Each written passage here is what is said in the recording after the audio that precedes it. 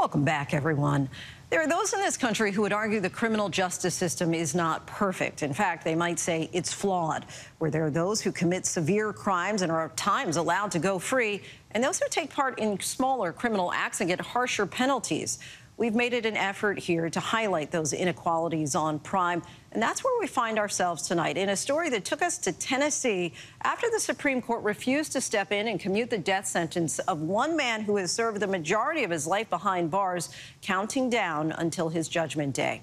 In tonight's Prime Focus, we bring you the story of Kevin Burns, the thousands of others he represents, and the fight for clemency he and his family continue to wage every day.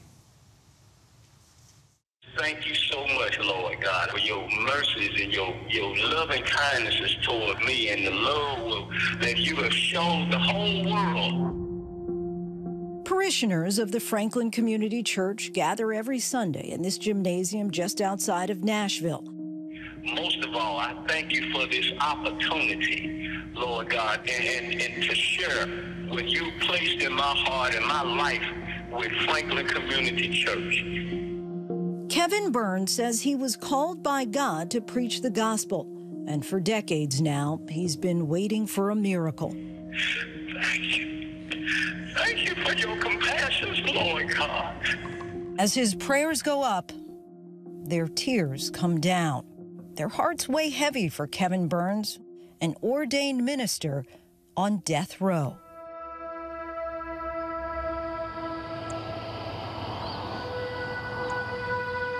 This call is from an inmate at the Tennessee Department of Corrections. Hi, Kevin. This is Linsey Davis from ABC News. How are you? I am doing wonderful. Today is the best day of my life. It's also roughly the 11,300th day of his life that Burns has spent behind bars. In fact, he's lived the past 28 years on death row for a murder he says he did not commit. Kevin, so many people who are in prison say that they're innocent, say that they're not guilty. Why should people believe you? I am not a murderer. I'm not who those prosecutors are portraying me to be. At 54 years old, Kevin Burns has spent more years inside the Riverbend Maximum Security Prison in Nashville than he lived as a free man. He was arrested in 1992. He says he was present at the scene of the crime that left two men dead, but denies pulling the trigger and refused to take a plea deal because he said he would have had to plead guilty to something he did not do. You actually were sentenced and received the death penalty. You never thought that that would be a possible outcome. I was traumatized, and at the same time, I felt paralyzed. I felt like I didn't even feel like I was breathing. I was just stunned. His story begins in this modest two-bedroom home, surrounded by 9 siblings in West Memphis, Arkansas, a rural trucking hub with high crime and a poverty rate more than double the national average. He was kind, hardworking, and good in school. A good son, kind and respectful. Burns says he had a good childhood. He graduated from high school but chose not to go to college.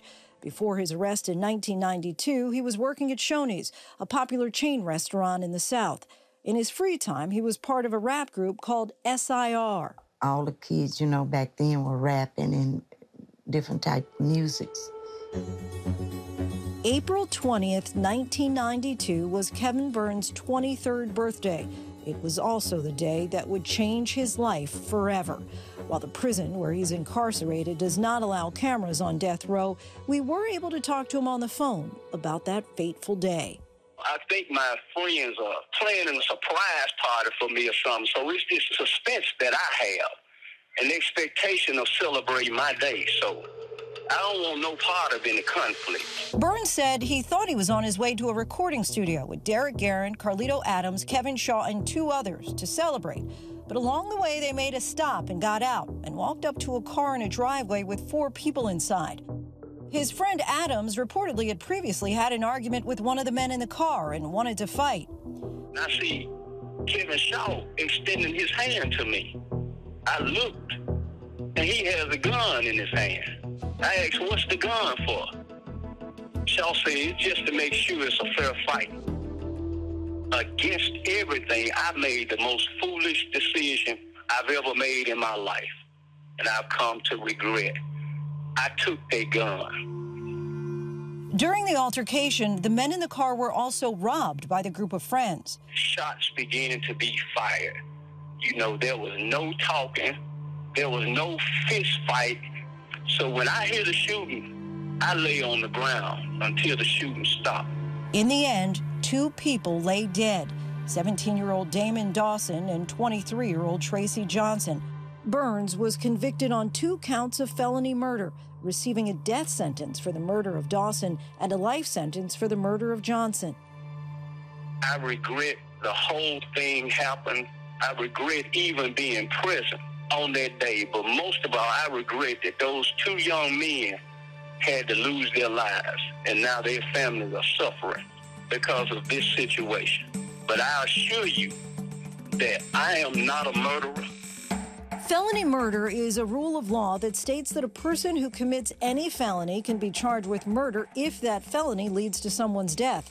In other words, a person doesn't have to kill in order to be charged with first-degree murder. All but 2 states have felony murder laws. In Tennessee, being convicted of felony murder means possibly being sentenced to the death penalty. When Burns was convicted of felony murder, the jury only had to find that he participated in the robbery, not that he shot or killed anyone. During the closing arguments and the sentencing phase of the trial, the state changed course, claiming that Burns was the shooter.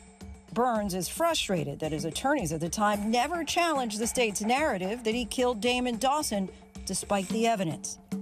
We know beyond any shadow of a doubt that it wasn't Kevin Burns who did this crime. Richard Tennant is a public defender representing Burns for the past 3 years and is now trying to get his sentence thrown out. Eric Thomas is the eyewitness to this entire crime.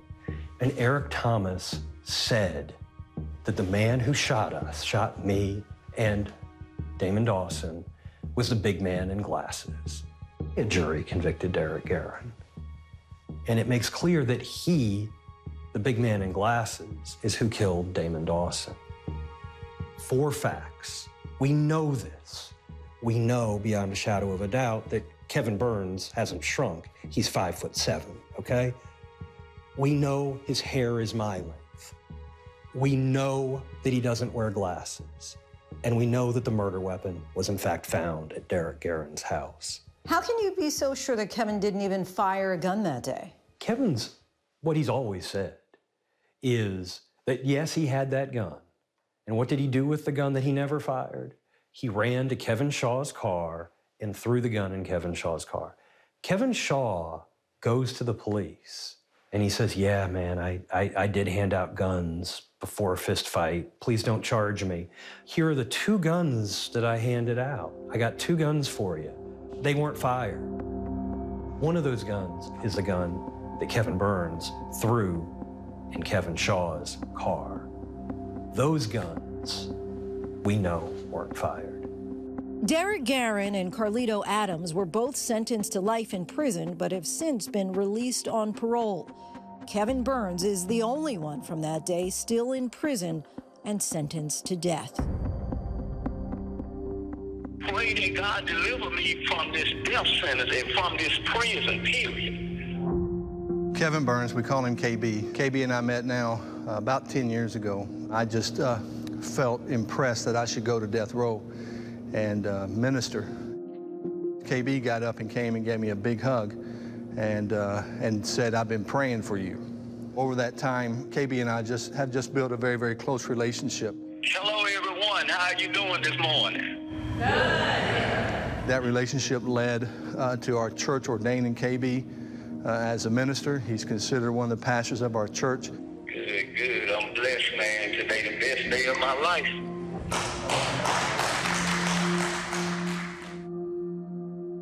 Tennessee is known as the buckle on the Bible Belt. Faith and hope run deep here. Starting with his father, who's also a pastor. I believe that God is going to deliver him. I love him. I'll always feel hurt, devastation. Hope that he can come home someday. Their resolve remains, even though almost all of the options that could lead to Burns' exoneration have been exhausted. This past April, the Supreme Court decided not to take up Burns' case. Justice Sonia Sotomayor, in her dissent, said, "The court's decision means that Burns now faces execution, despite a very robust possibility that he did not shoot Dawson, but that the jurors, acting on incomplete information, sentenced him to death because they thought he had. The court's failure to act is disheartening." With the recent decision with the Supreme Court, kind of when you heard the news, you know, what went through your mind? How are you doing with that? I thought we were going to win. And so I had a deep disappointment, but I asked you, Lord, to let my parents live to see me delivered from this place.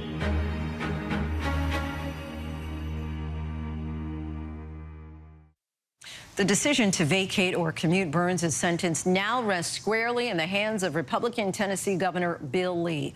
Multiple requests for comment on Burns' case to Governor Lee and his office have gone unanswered. An execution date for Burns has yet to be set. Hi, everyone. George Stephanopoulos here. Thanks for checking out the ABC News YouTube channel. If you'd like to get more videos, show highlights, and watch live event coverage, click on the right over here to subscribe to our channel. And don't forget to download the ABC News app for breaking news alerts. Thanks for watching.